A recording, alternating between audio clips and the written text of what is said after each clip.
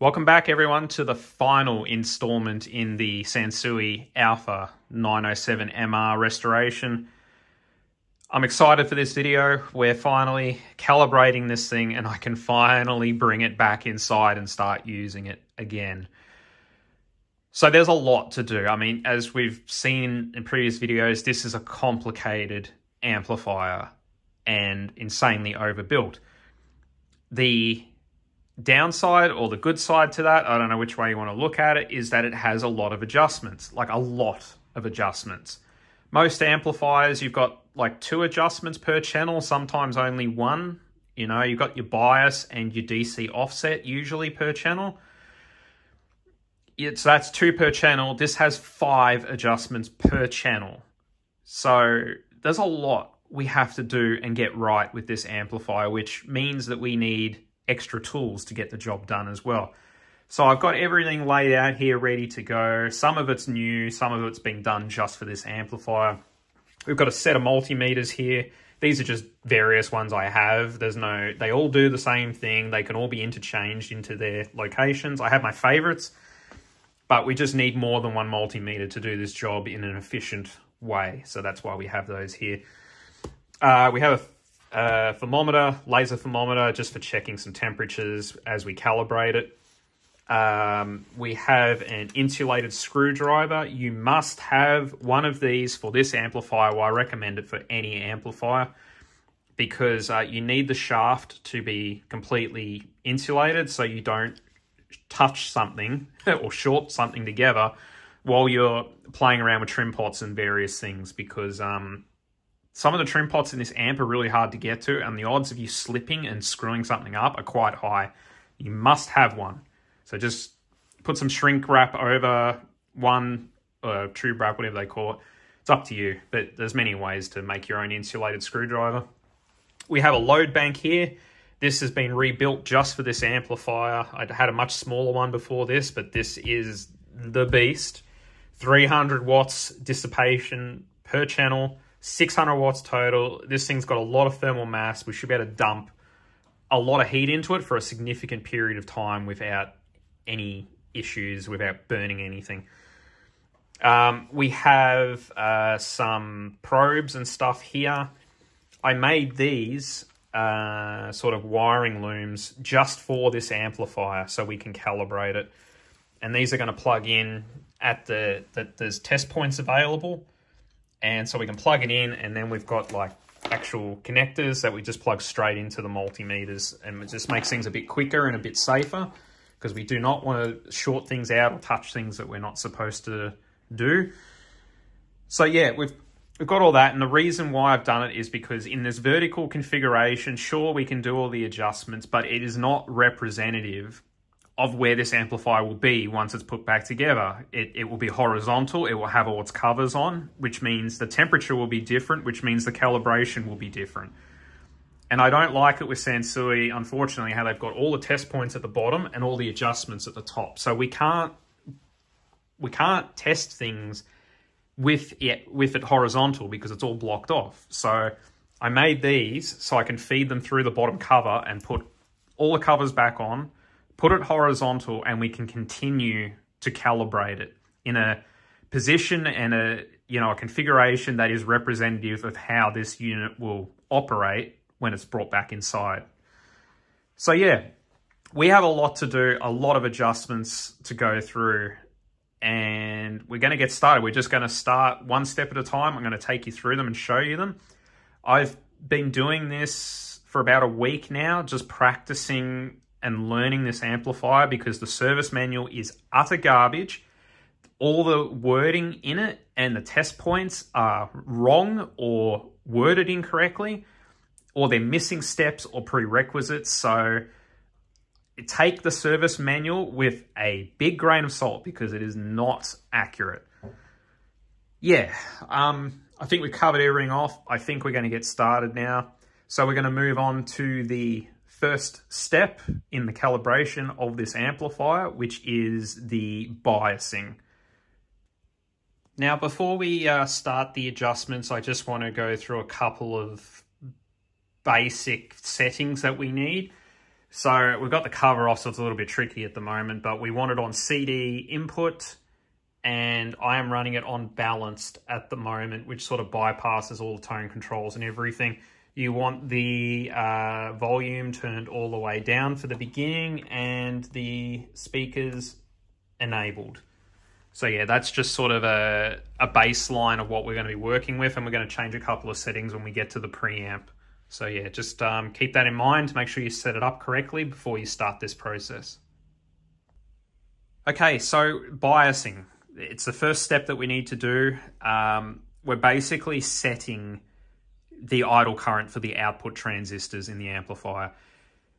It specifies 8.8 millivolts for the reading we're targeting. Now, there's a lot of debate about this. There's posts from Japan that recommend 15 to 20 millivolts. So I'm not entirely sure what we're going to be using yet, but basically the higher the number, the more power it's going to use and the hotter this unit is going to run. Because it basically makes the output switch on more when it's at an idle state. Now, you know, there's different ways to look at this. So you can either try and get more performance out of it at lower power levels, or you can try to save the life of it by not generating too much heat. The way this unit came to me, it was set to around 20 millivolts already. So I don't know if someone's adjusted this or if the factory has been dialing that up. But yeah, it's still debatable about where we're going to end up with this, but we're going to be measuring it at 8.8 millivolts, 15 millivolts, and 20 millivolts, and then we're going to decide which one we're going to use going forward. Now, the test points, I've already plugged in my cables, but they're basically just here. So there's test point here, so hot side, cold side. So they're your two areas that we have to adjust. Now, it's important to remember that this amplifier is not grounded in the traditional sense. The cold side is live and so is the hot side. So you cannot ground either of these with an oscilloscope, otherwise bad things happen. So yeah, we have to plug these in and then we can check our adjustment. I've already set sort of a base middle ground adjustment to get some heat into the amplifier, and I'll overlay the schematic, or sort of the circuit, not circuit diagram, but how it looks on the board, so you can see it a bit clearer. But there's basically 4 trim pots in here that we're going to be adjusting, and they are really hard to see, and I can't show you them while I'm on this side of it, so we'll have to just work with that diagram sort of thing. Now, you might be saying to yourself, 8.8 millivolts seems incredibly low for an amp of this caliber. And you're sort of right if you just take it as a surface level reading and you think that's all there is to it, but it's actually way more complicated than that in reality. This test point is only reading across a single emitter resistor, and we have 4 emitter resistors per side, 4 outputs per side. When I say per side, I mean hot side and cold side of a single amp module.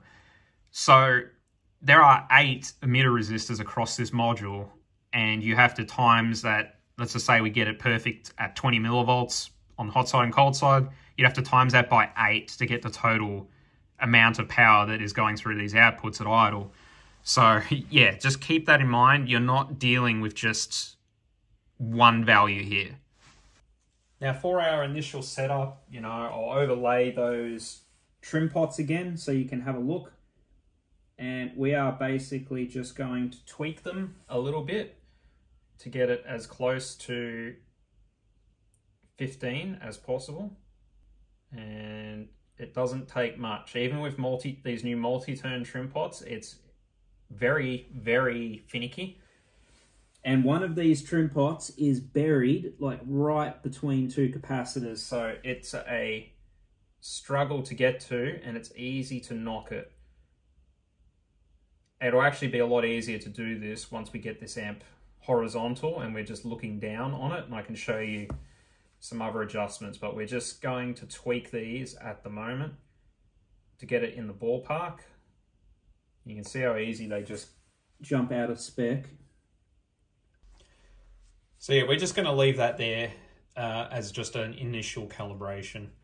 Now we are going to move on to the DC offset, which is way more interesting on this amplifier. Now, the DC offset adjustment for this amplifier is quite interesting. It actually has two parts to it as opposed to just setting it to 0 and that's it. We have to do two steps here. So basically, there's the DC offset, which you normally have, but there's also another step we have to do beforehand, which is to balance the hot side and the cold side's DC offset. Now, what will happen is if this isn't correct in the beginning, you know, you've got a value here of 220 millivolts-ish, and then we switch to the other one, and we've got like 30 millivolts. So, oh, well, one's almost in spec and one's way out of whack. What's going on? And you think that there's something wrong with one channel or something else is going on, and that's not what's actually happening here. So I should also mention, let me grab my non-conductive screwdriver, or pointy thing. We have a test point here and a test point here. Those are the outputs for the channel, which go to the main speaker terminals on the back. So yeah, they're just little jumpers we can hook onto.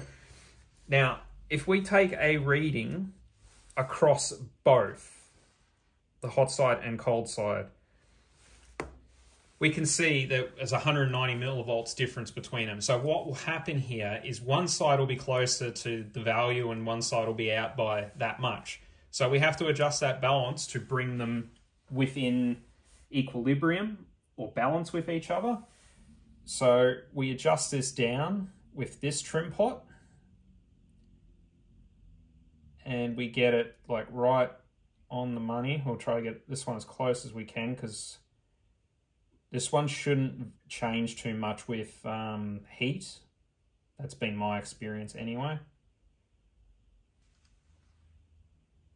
Excellent. So we'll go with that, and that is between the hot side and cold side. Now, if we take this off and we move it back to the chassis ground, we can see that we're up to, you know, 135, 136. But if we jump to the other side, 135, 136. And they should be the same, which means that they are sort of balanced together. You can see that the DC offset's still jumping, and that's what we're going to do in the next step. So I've given this amp a few minutes just to sort of stabilize after doing that DC offset balance adjustment, and everything's looking pretty good. It's holding pretty stable. So now we're going to do the normal DC offset adjustment, which is to connect one side to the chassis. And we can see we're still running in the 90s range. And I find this one jumps around a lot more. Technically, you only need to do one side, like hot side or cold side, pick your poison. But I still like to move between them just to make sure nothing else is drifting as we make this adjustment. So we go to the weird angled trim pot on the amp board, and we start wrong way, bringing it down. And this one I find is quite picky, and this power save on this multimeter is doing my head in. I wish I could turn that off, but you can't. All right, we're going to let that be for now. That's about as close as I can get it. It's jumping around a little bit at the moment. Now we have one DC offset adjustment left to do, and this time it's for the preamp. Now, the service manual is, I know I said it was garbage, but it's really garbage here. Like, it doesn't describe this remotely right. There's a couple of things it gets right, but it doesn't have the prerequisites in there for how to figure out if this needs adjustment or not. Anyway, when we started this whole process, we had it on balanced inputs, which bypasses most of the preamp section, and it's it's not going to give you the readings you're looking for to make the adjustment. If I turn this to maximum volume now, you can see there's a little bit happening. It's like a millivolt change, but it's nothing notable. If I switch this to integrated, and then I start turning the volume up, now we're getting that real value that we need to adjust out of the preamp section. So we go back down, we go all the way back up, and we can see, you know, 470 millivolts. If I switch this back to the balanced input, it's gone. So you need to keep that in mind. Make sure you have the preamp section set up correctly to do this adjustment. If you're not seeing any change, then odds are you've got the wrong settings, but you may already be within spec as well. It's hard to tell. So we'll put that back to where it needs to be. You also need to make sure you fit these shorting jumpers, which are a little tricky to reach. I'll just grab one out. There we go. So they're basically, the way I did it, I just grabbed some spare RCA connectors and shorted the signal pin to the ground, and then I can just plug these in to the back of the amplifier, and that does the job. And you can see that we're at 467. If I plug it in, it jumps about 10 millivolts. So you do need to fit these jumpers to get a correct reading. Now we're at max volume now. It's recommended to do it at minimum, maximum, and sort of 50%. What I'm going to do now is I'll set it at maximum, and then we'll have a look at the 50% mark. I find this adjustment is too sensitive to really make a difference at two different places, but let's just see what happens. So we start to bring this down.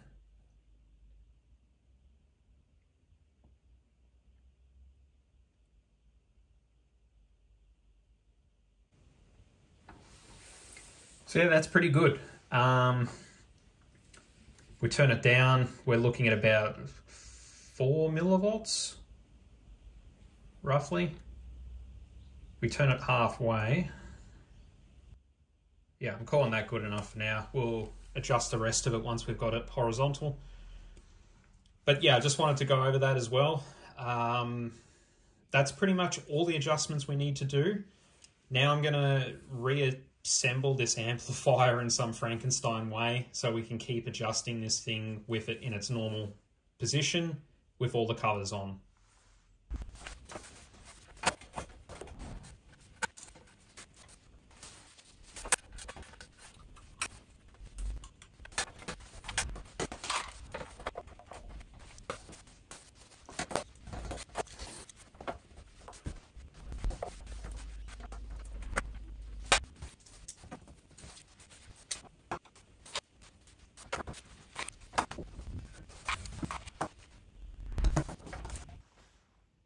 Okay, been working at this for quite a while. It's been about 6 hours.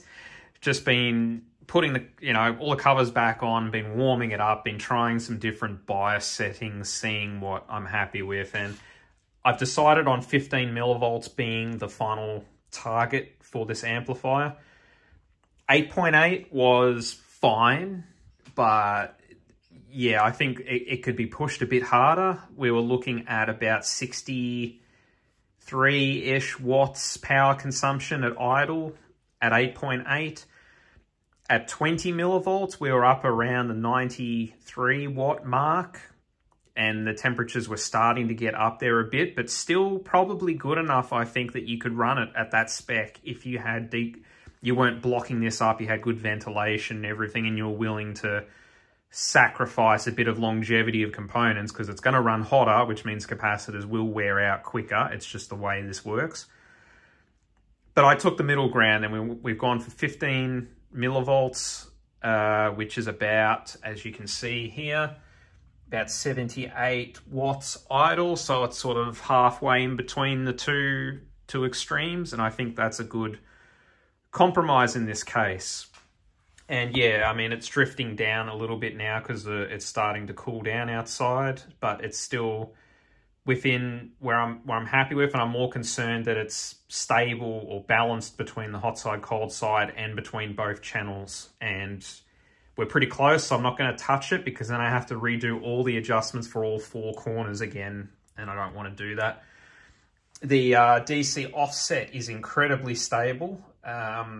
both sides are under a millivolt now, and it's just sitting there. It's been sitting there for hours, and I'm happy with that. With the DC offset on the preamp, where, well, I think I can still show you. Are we still hooked up? Yeah. We're still, yeah, not much, you know, a few millivolts if that, and that's been pretty stable as well. So I'm happy with that. So yeah, I'm locking this in as the calibration. 15 millivolts is the end for this. And we're going to hook up the load bank now, and we're going to just hammer this thing a little bit and see what it does, and hopefully not damage anything.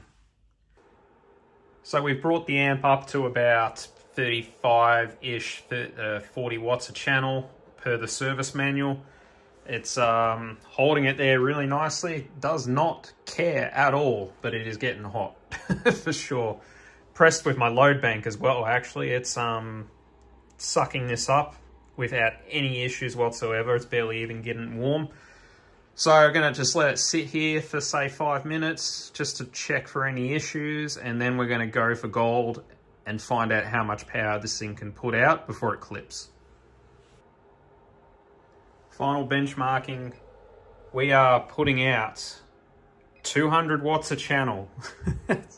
This thing is an absolute monster. Look at that power consumption. Wow. And here we are at a constant 100 watt load, roughly. Just keeping an eye on it. Everything looks good. I can only do a single probe measurement because we can't ground this thing, but that's good enough. We can still see if it's clipping and there's no issues. So yeah, it is looking great. We've been holding 100 watts a channel for like 5 minutes and no issues at all. So I'm really happy with that. We're going to call this one here, let this thing cool down, put it back together, and close this project out. So here we are at the finish line. I'm glad to have this thing back together, and I just feel privileged to be able to own something like this. Like, this is Sansui at its best, probably the high watermark, I would say, before they completely disappeared as a brand. Well, the brand's still around, but the engineering isn't anymore. Yeah, it's just a fantastic piece, and I'm glad to have this in my collection. I hope these videos helped the community, because I couldn't find a lot of info on these units, especially like tearing them down and looking around inside them. And I'm glad I purchased this thing, and I'm looking forward to many years of just enjoying it, because I don't think anything's going to come along that's going to dethrone this in the not too distant future. It's just so special. Anyway, I hope you enjoyed the video. I hope it helps some people if they manage to find one of these rare beasts.